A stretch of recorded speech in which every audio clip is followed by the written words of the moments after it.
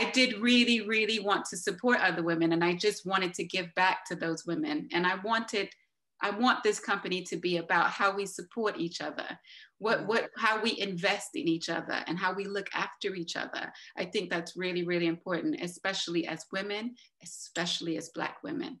We've got to look after each other. And for me, that's what this company represents. Thank you, Sandra. And that's a beautiful story. I love how it started. I mean, I didn't know that. And yeah, that's really great that you was able to help, you know, women feel more beautiful going through such a harsh time that they do as well. So I love that. I'm gonna bring the question back to I1, not the same one, but I was just reflecting on when you spoke to your uncle about, isn't it interesting that I'm doing clothing, and so did my grandma, and he said it's mental illness. I love that. But I mean, my question to you, I loved it. It was so authentic. But I was thinking, so what was your mechanism in starting this documentary? Why did you feel like it was such an important story to tell? And how does it now, has it changed how you run your business now? Like, what has the influence been and the next steps from that documentary that you did? Yeah, I mean, definitely. Well, like I said at the beginning, it was initially supposed to be a short 5-minute video just to talk about the history of the fabrics that people were buying from me in my clothes that I made. And then it kind of just blossomed into this epic extravaganza that is wax print film, right? And it's funny because in the 2 years since the film came out, my relationship with wax print has changed, right? So I actually no longer wear wax print anymore. It's not something that I feel like I can or should wear. And so in my clothing line, that's been on a back burner because of the film and a few other issues. But when I do start the clothing line again, it won't be with wax print fabrics, because I'm not at peace with wax print, purely because of the generational wealth thing that I just spoke about. Every time you buy a piece of Vlisco fabric at £65 for a 6-yard bale, the majority of that profit is going to the generational wealth of Dutch children. Yeah. And I want the majority of the profits of most of the things I buy, particularly crucial things like textiles, to go towards the generational wealth of African children in Africa. So that's where I'm at now. Maybe it'll change, I don't know, but that's where I'm at. Yeah, thank you. I understand that, actually. And Sandra, how do you feel after doing that documentary? Has it influenced any business decisions with your company? No, because I've been on the right track ever since. Okay? I know what I'm doing. I think I had I think I was on the right track. And I think by supporting these women, I'm buying directly from them. Okay, directly from them. So I am already supporting women in those places. So I feel really confident in doing that. And I feel, and they'll message me and say, because you bought this barrel of material, I've been able to do this with my children, or been able to do, my kids have started this school, or whatever, these kind of lovely little messages. That's why I do it. Okay. So I feel like I'm on the right track. And I want to continue that, and I want to build that, and I would love to be able to work with lots more women and to be able to support lots of women along the way, and to still be able to support women who are going through a difficult time through alopecia or losing their hair to chemotherapy. I still want to be, I just want to do all of it. Yeah. As much of the support I can provide, I want to be able to do all of that. Yeah. But I think another thing, and I hear everything that Sandra's saying, and I agree fully 100%. But I think another thing that really troubles me about wax prints is the fact that on the continent of Africa, we have had a history of textile design and production for millennia. And there are so many fabrics in Africa that are just stunning, absolutely stunning. And I want them to get the light of day, because even though you support generational wealth through buying the fabrics from these African women in Africa, the thing is, in terms of like a branding or a marketing thing, it's still the promotion of a type of cloth that has come from the West. And as we know, in this very, very visual age that we live in, it's what people see. Do you see what I mean? And so I want a culture where we're promoting the textiles that are indigenous to Africa. I want to see more kente. I want to see more adire. I want to see more ashoke. I want to see more, just all of the, you know, the Bogolan from Mali. I want to see more of that, because that for me is the true marker of who we are and what we do as Africans. But that's just my little 2 pence. I'm working on it, Iwan. Give me some. I'm working on it. No, but honestly, Sandra, that's not a dig at you in any way, shape, or form, because I love Knots UK. I shout it from the rafters. I tell everyone about it. I'm always forwarding them on to you. Do you know what I mean? I just want to see us embrace what's ours, you know, from the roots upwards, if that makes sense. Yeah, absolutely. Yeah. Well, that's the beauty of these discussions. Even documentaries like yours, is everyone's gonna have different opinions, but I feel like everyone has the same ambition or goal in trying to, you know, do right by our own people, which I hope is everyone's mission these days. So moving on, I got a really good question from Miss B, which was, this documentary is so detailed, well researched, and so important to our legacies. You talked about the diaspora supporting Africans. What was your journey like in getting support to fund this film? Oh, I pretty much didn't get any support. So, wow. So basically, that's the reason why it took so long to make. So what I did was I would go to a country, I'd save up loads of money, go to a country, blow it all shooting in that country, come back completely broke, like with £5 a week, save up loads more money, and then go back to another country. And so that's how I made the film. And then in the very, very last, like when I was literally doing post-production, it's the editing and stuff, then I got some Arts Council funding to help with the finalizing of the film and the touring of the film. But essentially I funded it myself. And the thing I would say to people out there who are making films and aren't sure how to proceed, don't always wait for funding. Because what I found is that since making that film and doing that sacrifice, now there's a lot of people who come to me and want to fund the work that I do. And that's because I did that sacrifice to make wax print. So if you've got an idea, particularly you Black filmmakers out there, you know, invest in yourself, believe in yourself, and then other people will believe in you. You know what I mean? Thanks, Iwan. Some inspiring words there for everyone. So I'm going to go back to Sandra. So what's next, Sandra, for Knots UK? What's next for you? I guess probably to have kind of a stock list somewhere. We were recently in the Stylist magazine, and we've got some things coming out again in the Stylist magazine soon as well. We were in Black Hair and Beauty magazine recently as well. And one of our head wraps, not currently, but it was in Only Foods and Horses on stage. One of the actresses wears two of our head wraps on stage every night when theater was around, which is fantastic. And it's it's been a great journey. And I'm enjoying it. And I'm also enjoying all the women that I meet along the way. So I'm learning from so many people. And I take from everybody what everyone's giving me, and I kind of soak it up like a sponge, because I'm learning so much about business, about being, how we can be more creative. And I, to be honest, everyone always asks me, how does it make you feel when you wear your head wrap? And I always feel like $1 million. Like, I do. I'm sorry, but I do. And if you don't like it, that's you. Like, you know, I always feel really confident and really, really bold when I wear a head wrap. And I want that for other women when they wear a Knots head wrap. I want them to feel bold and confident. I want them to stand out, get noticed.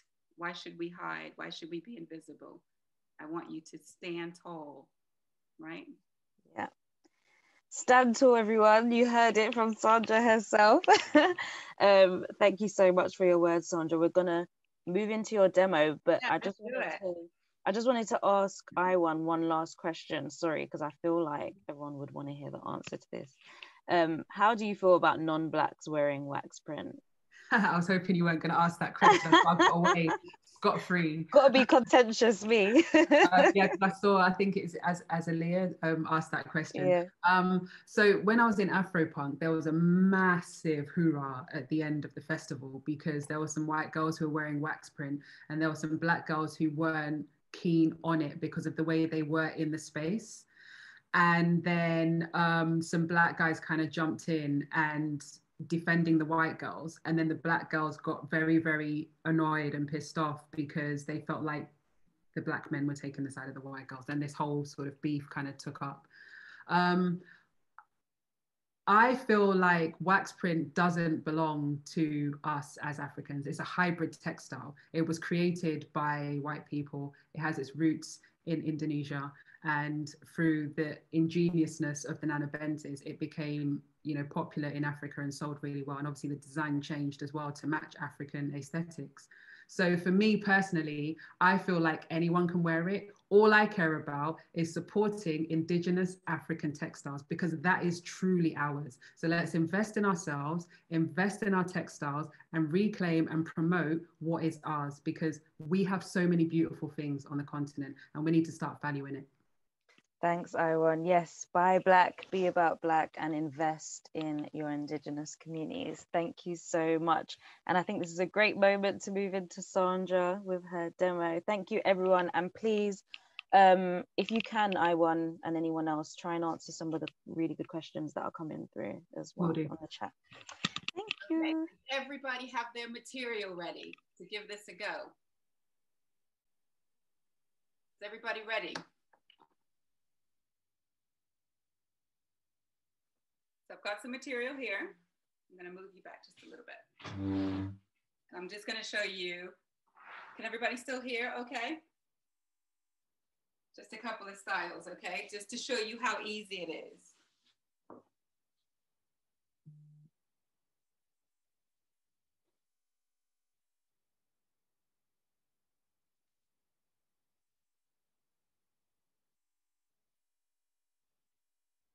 I'm going to put a knot at the front, tuck the material in.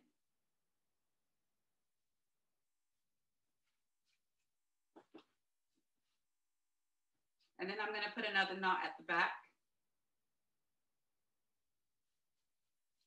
And then I'm going to tuck that in.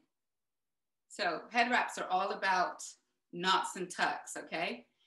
Just think about it. You put some knots in and then you tuck the rest of the material into the head wrap, okay?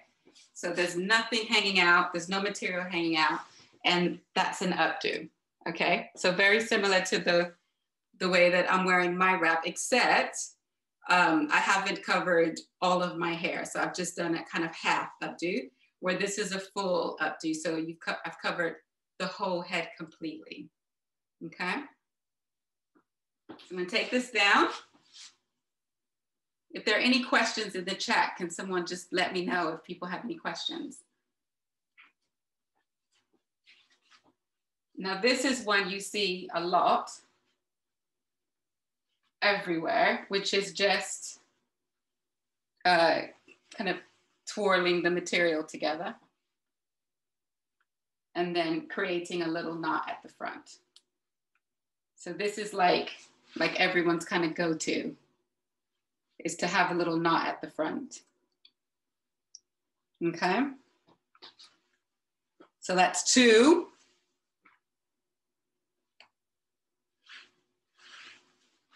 And then if she wants to leave her hair out, I can do the same.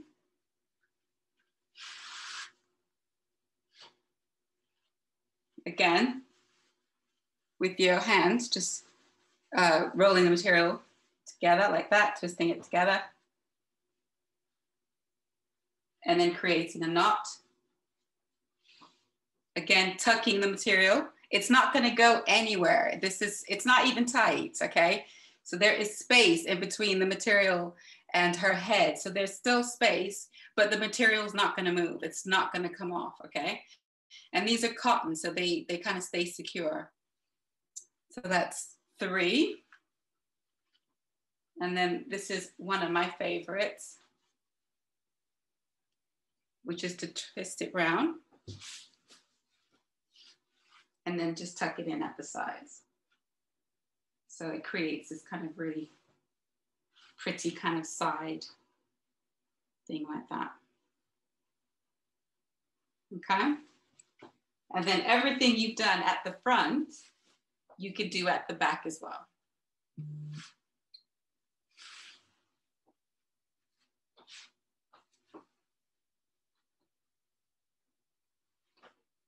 So again, material,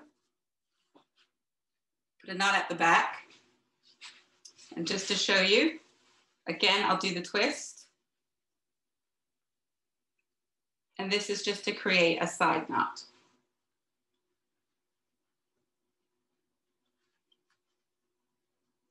And then you get a lovely side knot on the side, okay?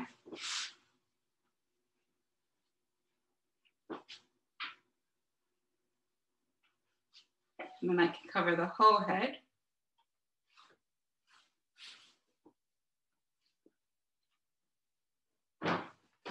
Oops.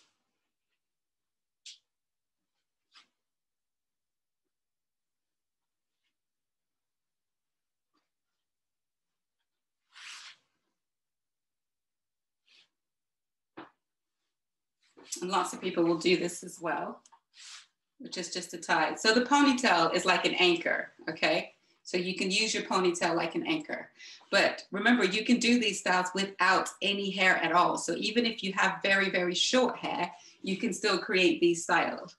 And the way to do that, so the way that I create kind of these types of hairstyles for women who've lost their hair is to put like a piece of material inside, or an old t-shirt, any kind of material you have laying around, you just stick it in and then you tie around it, okay? So you manipulate the head wrap in the same way you would if you had hair, but just around the t-shirt or the material.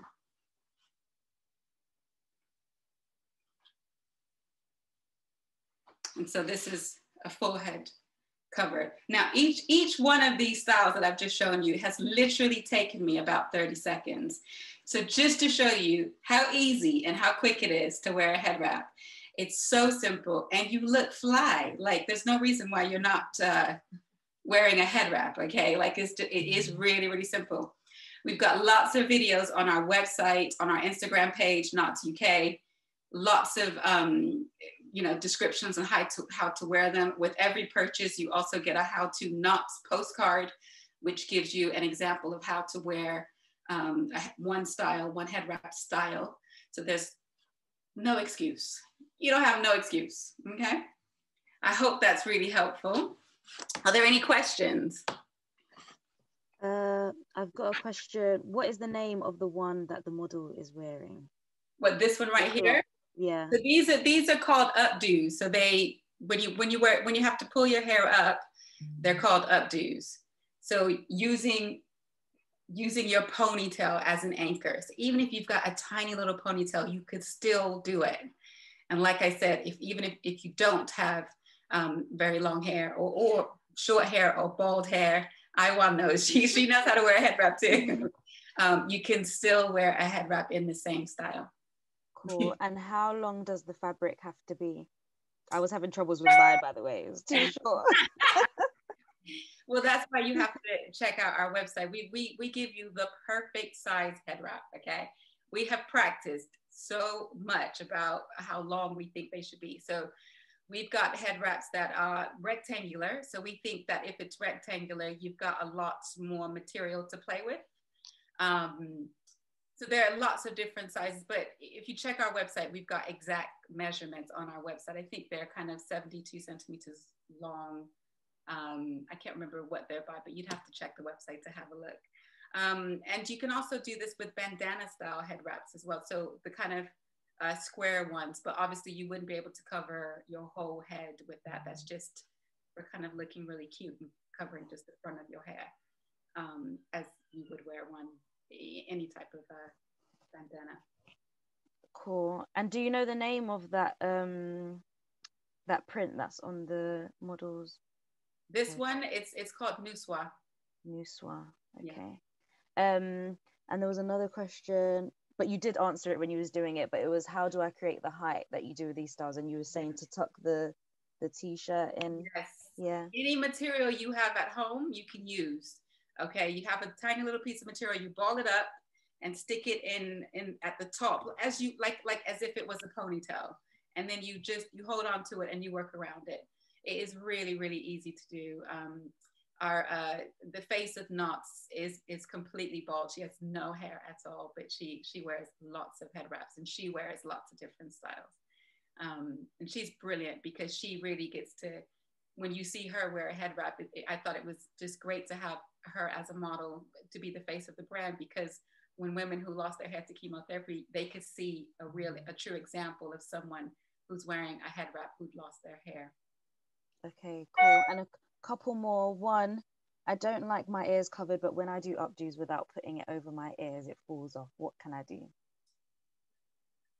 So Anjali's ears are not covered at the moment, and it's still pretty tight. I think you can always use pins, if you kind of just bobby pins to stick it in at the back of the ear if you're worried about it moving. But I think you've got to have a secure kind of, you have to have a secure anchor. So like the material is the anchor, the ponytail is the anchor. I think that helps it to stay in place. Cool. And are there any wrap styles that are representative, like for certain events? So weddings, birthdays? Oh, well, yeah. Well, there's the gele, and I do not wear them. So our head wraps are much more of a kind of modern style of wearing a head wrap. So I guess we started wearing head wraps. So as you can tell, I'm American as well. So in America, we kind of started taking back the African print material, I think, back in the 70s and 80s. The dashiki became a real statement for Black Americans at that time, Black power. And so that became part of who we were. And so as a Black American, a Black Caribbean American, I think that for me, that's how I am connected to it as well. So it was a way of kind of taking back a bit of power as a Black American, a Black Caribbean. So taking back that power. And I'm sure you probably know this already, but when slaves were taken from Africa, they were stripped of their African material. They were stripped of all of their cloth and were forced in America and in the Caribbean to cover their hair. And in fact, in the US, it became a law, Tignon law, where slaves had to wear their hair covered. But you know what? We wore our heads covered, but we looked damn good in it too. Okay, so it backfired because, we were fly, and I think it stressed a lot of people out, but that's how we do things. And so it's a way of kind of taking it back and owning it. And yeah, anyway. Thank you. And the last question before I make a close, where did you get your jacket from? Everyone loves it. Well, the jacket is really, really special, actually. So the jacket was made for me by a woman, a white British woman who lived in Africa for many, many years, and talk about appreciation of African print. And she is a real advocate of the fabric. And basically you go and you sit with her for 2 hours and you tell her your story. So the jacket represents my story. So every little bit on it has a meaning. Okay. It's part of the story that I told her about my life. So my son's on here, Anjali's on here, my family's on here. I've got the Haitian flag on here, voodoo's on here. There's lots of things that represent me. So the jacket is my story. I love it. Thank you so much. And again, thank you to I1 as well. The documentary, as you could see by all the comments, was just amazing. It was fantastic. I know we all learned a lot, and it was a pleasure to have you at one of our Camden Black History Season events. So for those of you that don't know, we're running our season from October to December. We're now in November, but we still have a lot more events happening. So please look at our Love Camden website for more if you want to come along. But it's been great to see the conversations happening, super engaged. I've been loving the conversations, the questions. You've all been amazing. And we will be posting the video of this discussion, not the video itself, but remember the video link is out for till midnight. Yes. So you can have a look if you didn't get to see it. But yeah, this will be posted on YouTube at some point, and you'll get notification of that.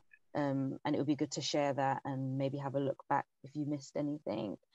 But lastly, I just like to say thank you to everyone and goodbye, and have a look at some of the websites that were posted in the chat as well. So for Knots UK, it's knots-uk.com/headwraps or /accessories. And then we've got I1's website, which is www.waxprintfilm.com. Very simple. But if you have any other questions, I'm sure you can look on the websites and contact the company owners themselves. But yeah, I'll say goodbye to everyone, and I hope you have a lovely evening.